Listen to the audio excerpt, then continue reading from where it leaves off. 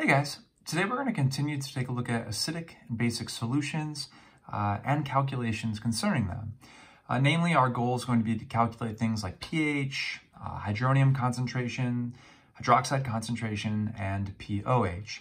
Essentially what we'll be doing, we'll be taking a look at titrations, but rather than the neutralization point or the equivalence point where moles of acid equal moles of base, instead we'll be looking at situations where we are actually either before the neutralization point and we have an excess moles of acid in acidic conditions, or perhaps we are past our neutralization point or equivalence point and we have an excess of base and therefore have basic conditions.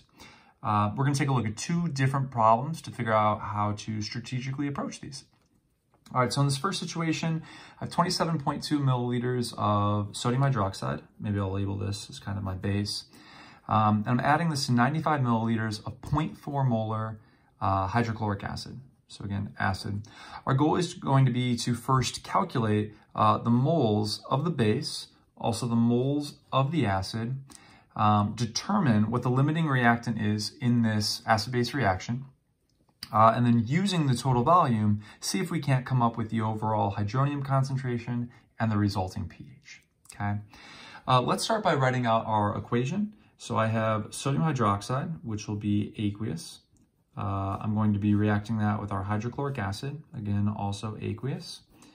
That's going to form our liquid water and then also a salt, in this case, sodium chloride, which readily dissolves in water.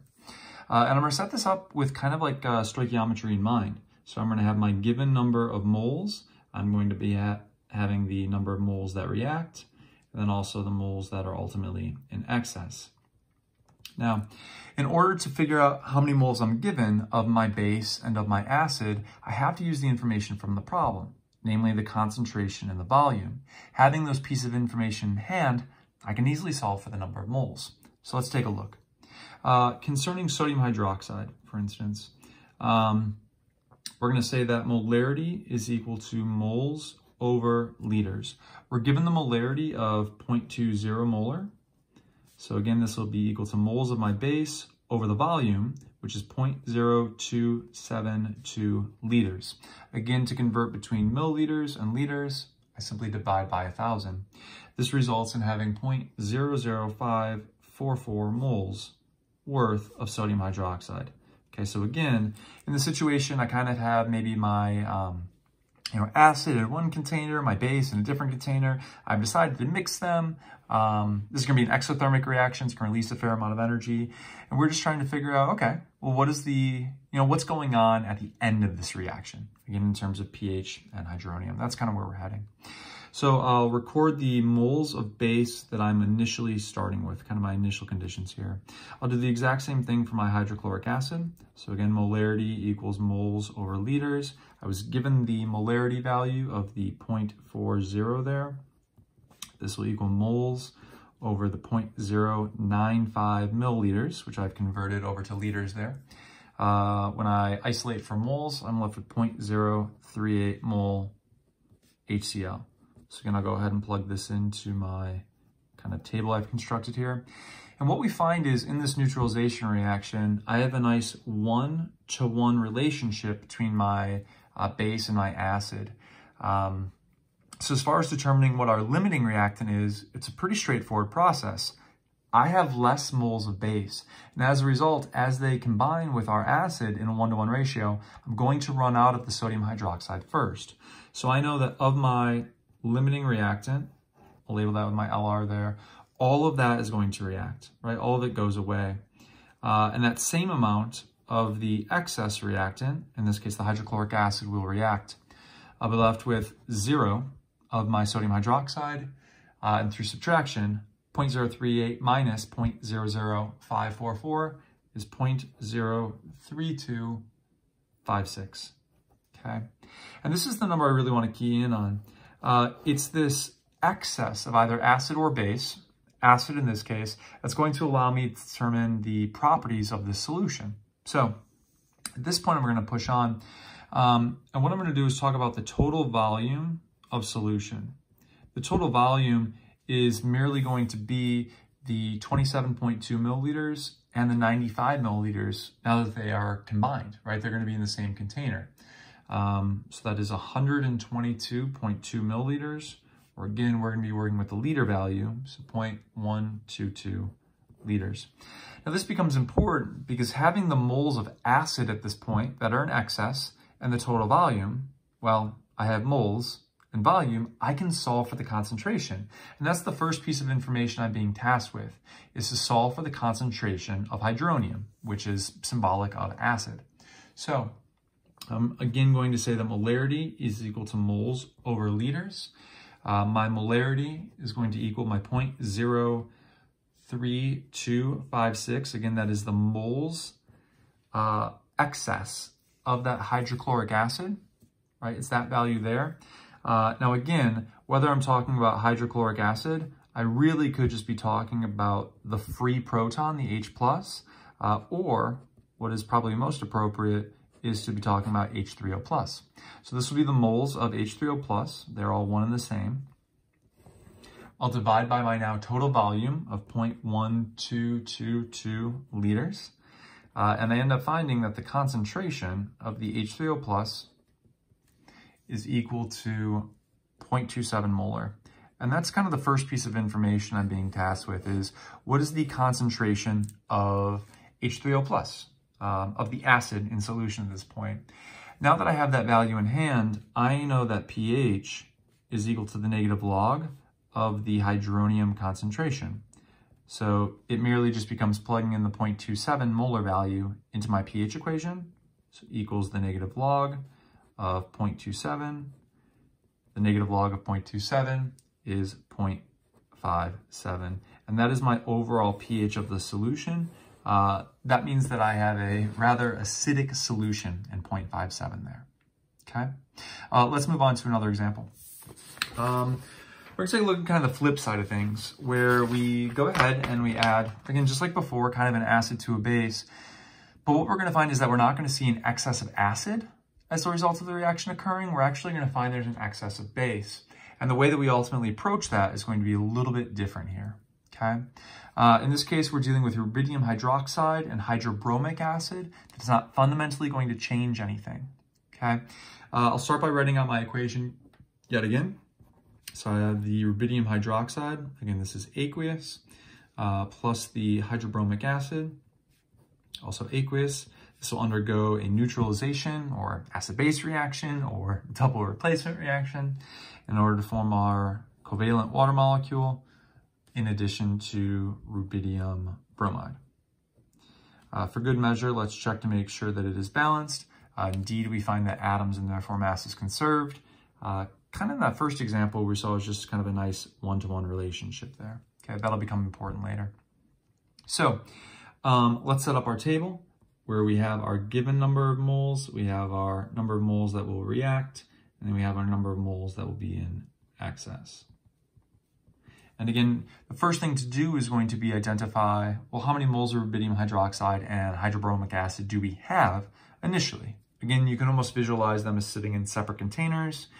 So we can kind of, in isolation, calculate their number of moles, and then upon mixing the solutions, that's what we're interested in. So let's start with the rubidium hydroxide solution. Again, we know that molarity is equal to moles over liters. Drawing on information from the problem, I'm given the volume, I'm given the molarity, so 0.25 molar equals some moles of RBOH, again, trying to solve for that, over 0.110 liters. Again, we just divide by 1,000 to convert milliliters over to liters there. When I isolate for mole, so I just multiply 0.110 liters on both sides, I end up getting 0.0275 moles. And again, that is of the rubidium hydroxide, so I can plug that into my equation, my table, kind of straight away there. I'll do the same thing for hydrobromic acid, so our HBr. And molarity equals moles over liters. I'm told that the molarity is 0.18. Solving for the number of moles, the volume is 0.045 liters. So the number of moles I solve for there is 0.0081 mole. Again, that is of my acid, that is of the hydrobromic acid. So what we find is, again, it's a nice one-to-one relationship. I actually have less acid than I do of base. And as a result, my acid is going to run out in this case. All of it will be neutralized by the base, and there's going to be an excess amount of base left over. So, of my limiting reactant, which again in the second problem is going to be the acid, all of that will react, so I'll be left with 0. The same amount will react in terms of the rubidium hydroxide, and I'm going to be left with 0.0194 moles worth of rubidium hydroxide. Okay, so this is going to be the number we kind of key in on. Now, what you cannot do at this point, so I'm going to maybe put like an X here, is to use this number. Okay, some of you guys might be thinking, oh, I can essentially use that 0, and this problem becomes a lot like the last problem, where maybe you're thinking, well, I have 0 acid left over, so my H3O plus concentration will equal to 0, right? 0 molar. And then you're going to say, okay, well, pH is equal to the negative log of my H3O plus concentration, which we just identified as 0. This, however, is undefined. You can't take the log of 0. Now, this becomes a little bit tricky in the sense that what you have to realize is that at any one point, there's going to be H3O plus in solution. Okay, even in a heavily basic solution, water has the ability to auto-ionize. This goes back to the first video of this unit, where it can produce both H plus and OH minus. In fact, we have what's called the KW value, or the ion product's constant value for water, that tells us that at any one point, the concentration of hydroxide multiplied by the concentration of H3O plus is equal to 1 times 10 to the negative 14th. So even if we have a really high concentration of hydroxide, we're still going to have a non-zero value for our H3O plus concentration, okay? So this is not going to be a route that you can take. We cannot start by dealing with acid in this case. We have to be reliant on what we know about the moles of base or the moles of hydroxide left over. So let's take a look. So I guess the first thing to do would really just kind of clarify, again, what is it we have on hand? And it is 0.0194 mole, again, of the RBOH that is in excess. Okay, so at this point, I've neutralized all acid, and what is just remaining is that amount of moles of base. Now again, the rubidium is what we're going to call a spectator ion. That literally means it just kind of spectates. It sits on the side. At the end of the reaction, it just kind of floats around in solution. It is the hydroxide that we are predominantly, caring about. That is what is symbolic of base. The total volume, again, we're going to need that to solve for concentration, is merely just the 110 milliliters in addition to the 45 mils. So we're talking about a total volume of 155 mils, or again, 0.155 liters. So with this information in hand, moles of hydroxide and volume, total volume of solution, I can solve for that molarity. So molarity, again, moles over liters. This is going to be equal to the 0.0194 mole of hydroxide over the 0.155 liters of solution. And this is going to tell me that my hydroxide concentration is equal to 0.125 molar. So again, this was kind of the first piece of information I was being tasked with solving, is the hydroxide concentration, okay? Now at this point, there's a couple different routes that you guys could take that really go back to day one of the material with the 6 equations from our unit in talking about how we solve for hydroxide, hydronium, pH, POH. So there's, like I said, again, a number of different routes. What I'm going to do straight away is solve for the POH.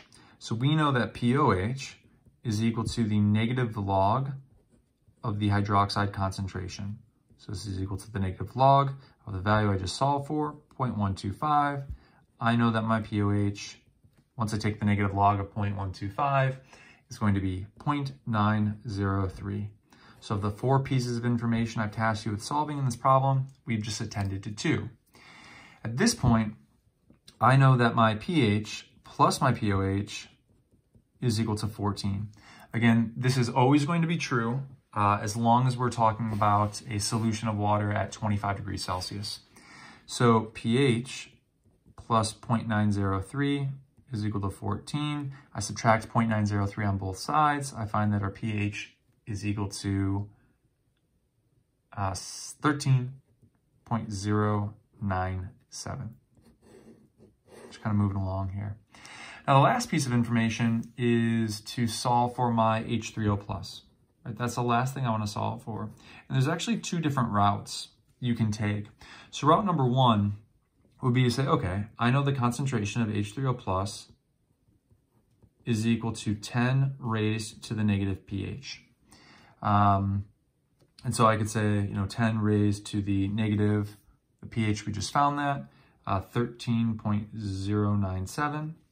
This is a route you could take to do that.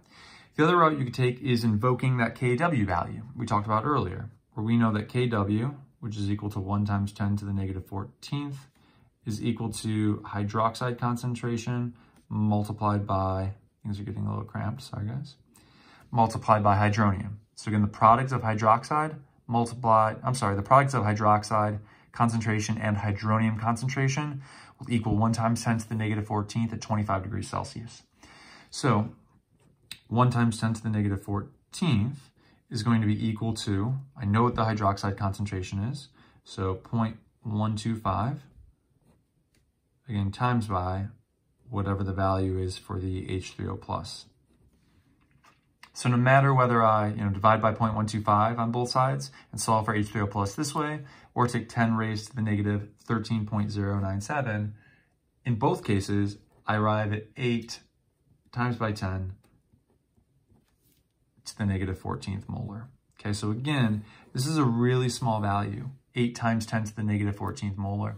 But as small as it is, again, this goes back to what we were talking about earlier, that no matter how basic the solution it is, albeit this is a very, very small amount of acid that's in solution, it is nonetheless present. All right, thanks guys.